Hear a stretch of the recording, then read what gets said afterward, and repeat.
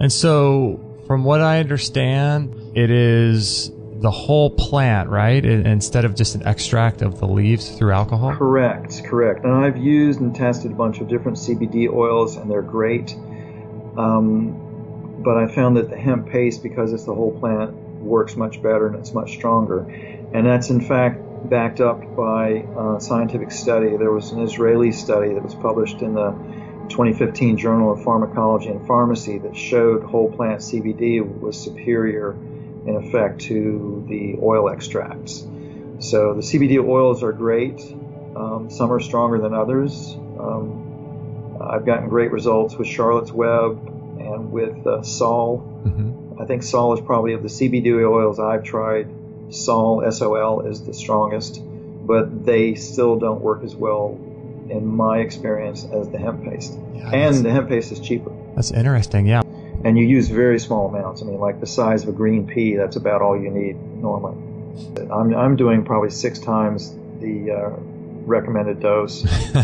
And it was interesting when I first started taking it. I took the recommended dose, this little tiny scoop, for a few days, and it was great, you know, and I thought, well, let's amp this up a bit, so I doubled the dose. And the next day, I didn't want to work. I mean, I was so chilled out and laid back. It's like, I think I want to blow off work. Oh, my gosh. And then I kind of realized, like, why. At first, I thought, well, this may be why stoners, you know, don't want to do much. But it turned out it was actually a cleanse reaction, but it was a really mild cleanse reaction. Oh, wow. And then I started upping the dose to about 5 times of the usual, and I started breaking out all over the back of my body. Because, you know, I sleep on my back, and when you're sleeping, your body's detoxing it. So this hemp paste would make me detox up to the point where I'd start breaking out, itching on my back. And that lasted for a couple of weeks. I kind of powered through it. And now I take big doses of it, and it just, you know, I just feel good all the time. I don't have any kind of reactions other than feeling good all the time. Do you have any, is there any THC in that, or is it just CBD? No, that's the cool thing. It's legal in all 50 states. It has less than 0.3% THC. And, you know, people debate about whether it's medical marijuana or hemp or whatever. It's hemp that has been cultivated to have high levels of CBD and almost no THC in it. So it has no psychoactive effects. And by law, the 2014 Farm Bill in the United States made industrial hemp legal.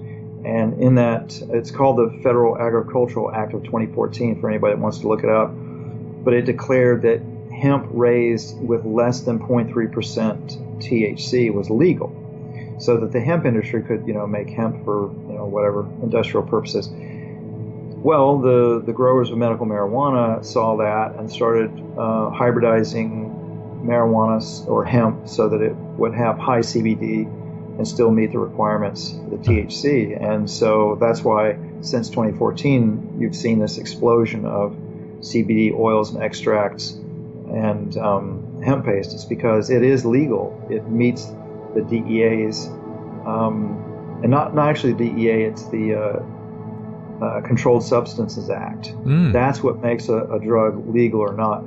DEA can only declare administrative law, not criminal law, and they cannot. Congress has to vote on whether a drug becomes illegal or not. So recently, probably under pressure from the drug industry, the DEA declared CBD extracts a Schedule I drug, which lumps it into the same group as heroin and, you know, LSD and a slew of others. Right. But in fact, you know, that may be a precursor to them trying something shifty, but they cannot make it illegal. Only Congress can make it illegal, and that's highly unlikely to happen. If it's not psychoactive, they're not going to probably ban it.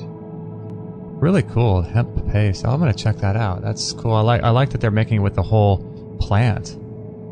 Yeah, it's amazing stuff, and you can actually go on YouTube, and if you have access to this kind of hemp, you can make it yourself. The process is called carboxylation. Oh, right. And basically, you just powder the hemp, and then you cook it and mix it with a carrier oil, like coconut oil or glycerin or something. And there's a guy named Peter Eugene on Facebook who has videos showing how to do it. I'm going to look him up. Peter Eugene?